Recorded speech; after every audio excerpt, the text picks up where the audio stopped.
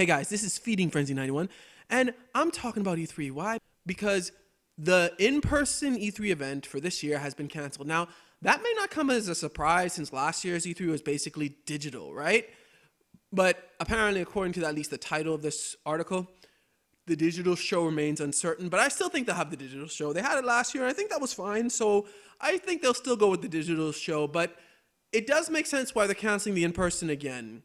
Yeah, certain events are live again. Like, remember when there was no fans in certain stadiums for, like, I think the NFL and the NBA, right? And now there are fans again in certain stadiums, right?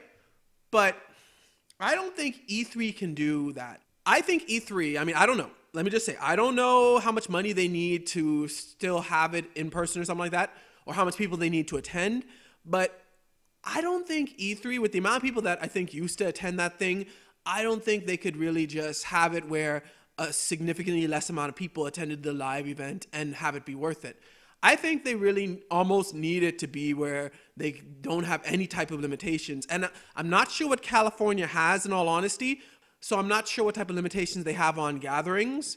But I just don't think, even if California doesn't limit it, I don't think enough people would show up if they knew it was a big crowd thing because of what's going on in the world right now. So I think it makes sense. It makes sense that E3 definitely cancel at least the in-person event.